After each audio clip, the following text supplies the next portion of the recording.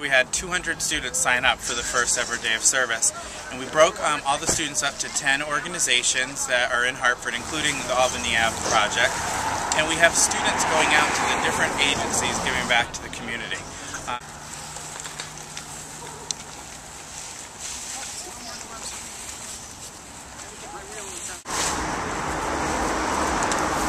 I'm a senior at University of Hartford, and I hadn't really had a lot of opportunity to do like community service projects, and I had this Friday free, so I figured I'd help out in Hartford because I grew up in Hartford, so I thought this would be a fun project to do.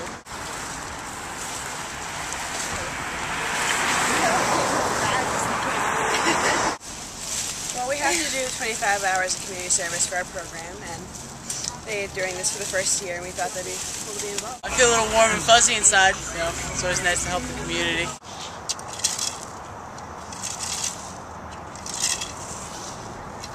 One reason I find it important to do something like this is just, giving back to the community. Like, it's a great feeling. I love doing it. I love helping out all the people and, meeting the people that it's affecting. I'm doing this because I'm pretty big on community service, and it's a good opportunity.